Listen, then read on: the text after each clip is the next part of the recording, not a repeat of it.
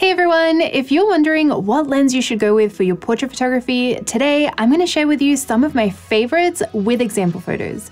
I've picked a really wide variety of lenses to look at today to show you as many different results as possible. So we're taking a look at lenses from primes to zooms, wide angles, all the way to telephoto. Starting off, I want to talk about mid to telephoto prime lenses. This can include anything from 50mm and above. For me personally, my most used telephoto prime lens is the Sony 85mm f1.4 GM, followed very closely second by the Sony 135mm f1.8 GM. There are also less conventional portrait telephoto primes such as the Sony 400mm f2.8 GM, which I did challenge myself to do a portrait session on, and you can see the struggles and the rest of the results in that video, which I'll leave a link down below if you're interested in watching the rest. While I mostly have portrait photography examples to share with you today, all the focal ranges I'm going to be sharing with you have other uses aside from portraits. So in the telephoto prime world, these lenses can be used for sports photography, landscapes, and wildlife, for example. Since these lenses have a long focal range, they are perfect for getting that extra reach to be able to photograph subjects that are far away, or it allows you to keep your distance if you can't get closer to the action, like with sports or wildlife. Another interesting aspect of using long lenses like this, which I find I like to use in my landscape photography to get shots that look like this, is also the reason why you would want to use it for portraits, and that is the compression. By using a telephoto prime on a subject that you can get close to and you can ask to move around, you can create compositions and photos that look really different to real life due to the compression a long focal length causes at particular distances. For this reason, primes like this are the lens to use if you like creating dreamy looking portraits where the background melts away into beautiful bokeh. One big bonus of using a telephoto prime is this look is still achievable even if you opt for purchasing a more budget-friendly lens which has an aperture of f2 or f1.8 instead of the wider apertures of f1.2 or f1.4 that higher-end lenses have. Because of the compression of the lens, you will still be able to create that depth and background to foreground separation even at higher apertures. The downside of these kinds of lenses for portrait photography though is the distance between yourself and your subject. Sometimes this can be a positive. For example, when I am photographing a wedding, if I notice the couple is really nervous to be in front of the camera, I'll use my 135mm prime to be able to give them more space and not be so in their face with my camera so they can feel more at ease. For portrait sessions, especially with a lens like a 135, you end up being quite far away from your subject, so it's a little harder to talk to your subject and give them direction while you're shooting. I usually have to stop and pull my camera away from my face so they can hear me properly, which can disrupt the flow of the shoot. You also need quite a spacious location to be able to maximize the full potential of these longer lenses. Since you're seeing so much of my portrait photography today, I do want to share the process of how I edit these photos. So after editing the colors, I like to do skin retouching, and I used to use the method called frequency separation, which if you have watched my tutorial about that, you would know it is a very time-consuming process, and I'm always looking for a way to shorten my editing time. Today's video is sponsored by Evoto, and I am so excited to have found this software. I've been using it for the past couple of months, and just look at these results. In Evoto, you have quick and easy skin retouching tools. I personally love the smooth face skin slider to give that dodge and burn retouching look, but without having to spend all that time manually retouching. Another personal favorite of mine is the dark circle remover. It does such a good job and still keeps the portrait looking very natural. There are so many more options for editing, from automatically removing skin blemishes, whitening teeth, removing veins from eyes. You also have your tonal and color adjustment sliders, including curves, HSL, lens correction, and more. So Evoto is a one-stop editing program where you can edit your photos from beginning to end to deliver to your clients. Another bonus is you can also save presets and sync your edits so you are able to retouch in bulk. If you're interested in trying out Evoto, it's free to download and experiment with their sliders so you can see these results for yourself. Please be sure to use the link in my description to check it out. If a long prime lens isn't for you, a focal range that will give you a completely different look is a standard zoom range. This can include lenses like the very popular 24-70, which there are a few variations of. There are lenses that range from 28 to 75 or 20 to 70. There's a 20 to 40, which is a little on the wider zoom range side. Or you have kit lenses that usually cover a wide standard zoom range like 18 to 75 or 28 to 80 or 28 to 105. There's so many numbers. Either way, standard zoom lenses are probably one of the most versatile lenses since they can cover a wide focal length like 24 or 28 millimeters, a mid focal range of 50 millimeters, and a telephoto focal range of 70 or 80 millimeters. Lenses like this are a great option for photography where bokeh is not your main aim, so something like fashion or event photography. Due to the zoom range, it's a really convenient lens to use for family or group photos and again, events where you need to compose your photos quickly. This would also be a good option if you're looking for a potentially lightweight all-rounder lens that you can just leave on your camera and never really have to switch out lenses for general purpose photography like daily shooting, street photography, and travel.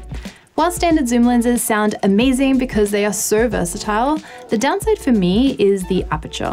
If you have a style of work that doesn't utilize much bokeh, where it's better to capture a realistic look of the scene and include more details of the background and the environment, then this won't be as much of an issue. But if you're a photographer who wants to achieve that dreamy style of photography we were just looking at with our telephoto primes, it's not going to be impossible with a standard zoom because I have captured some beautiful looking photos that could pass for a prime lens, but it will be much, much harder.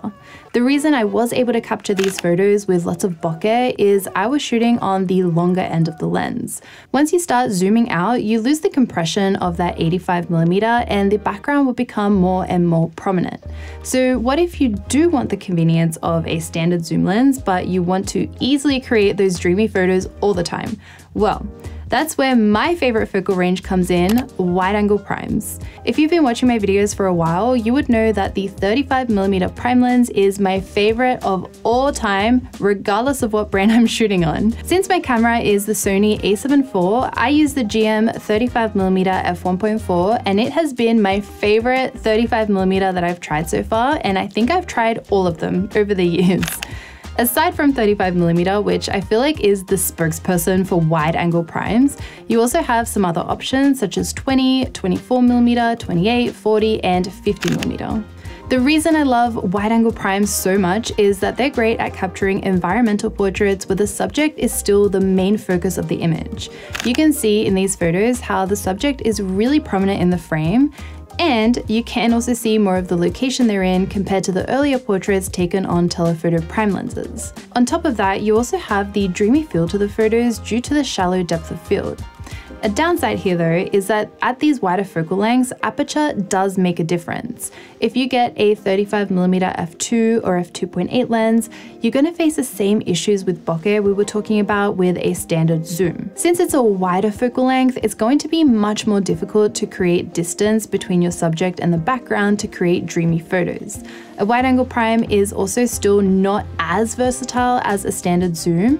It takes a little bit longer to compose your shot since you have to physically compose by moving yourself around rather than just zooming the lens. During a wedding, I use a 35mm prime as my main lens to capture photos throughout the entire day. And you do get used to a certain focal length when you use it a lot, so you end up knowing where to stand or how to use the environment to get the best photos possible. So for me personally, I don't find a 35 prime to be slower to use than a standard zoom lens, but I do want to mention it as a downside as it can be a bit of a learning curve at first to get used to it. Next up, I asked on a community poll on YouTube, and this was your least favorite focal length, telephoto zoom lenses. And I get it, there are not that many lens options, they can be a bit expensive, but I do want to try and change your mind about it because you can get some stunning results from this type of lens. A telephoto zoom can be a lens like the 70 to 200mm f2.8, which is probably one of the most popular tele zoom lenses out there. I even own one. I have the Sony 70 to 200 f2.8 GM2 lens. There is also the 200 to 600mm lens or 100 to 400mm. Tamron even have some super zoom telephotos with a really wide focal range of 50 to 400 or 70 to 300. The main thing these have in common is all of these lenses cover a long focal range, even when they're at their widest end. Very similar to telephoto primes, you can use these lenses for sports, travel, and wildlife, as the long focal length is great for photographing far away subjects. For portraits though, these lenses are great at bringing the background towards your subject to give you some really interesting results when using them out on location. I have a whole video where I took portraits on the Sony 200 to 600mm lens on the narrow streets of Poznan, Poland, and here's some of that behind the scenes footage and a couple of the photos we captured. If you want to watch the whole video, I'll leave it linked down below. As you can see, the final photos I captured look so different to the location we were shooting in. Since a long focal length has a really narrow field of view, you are only seeing a tiny sliver of your location in the background of our photos. You can use lenses like this to hide the fact that you are working in a busy location, so there are a lot of people around or the backdrop you're working with is really small. A telephoto lens can help you work around those obstacles to still create great final images. A downside of telephoto zooms is, just like standard zooms, the aperture. While the 70 to 200 across different brands has a standard aperture of f2.8, which is pretty easy to work with, the longer these lenses get, the higher the apertures are. The 200 to 600 has an aperture range of f5.6 to f6.3. The Tamron 50 to 300, as another example, has an aperture of f4.5 to 6.3. Since we are so zoomed in, the issue here isn't about bokeh. Again, the compression of these lenses is going to make it pretty easy to create background to foreground separation. The limitations actually come down to your camera settings. I find when I have to use telephoto zooms out on location, I need to keep my ISO quite high to have a reasonable shutter speed to not get any motion blur in my images. Another thing to keep in mind that makes it more difficult changing your settings on location if you shoot in manual mode is having a variable aperture in these lenses. It's another thing to keep in mind while you are shooting to make sure you're staying on top of your settings while zooming to capture different compositions. But that is all I have for today. I really hope you found today's video helpful. If you want to hear more about focal lengths and which one is right for you, I'll leave a playlist linked in the description with a bunch of other tutorials that I've created. And let me know in the comments what is your favorite focal range, what you find you use the most for your photography. But as always, thank you so much for watching. I make new videos every single week, so I will see you all next time. Bye!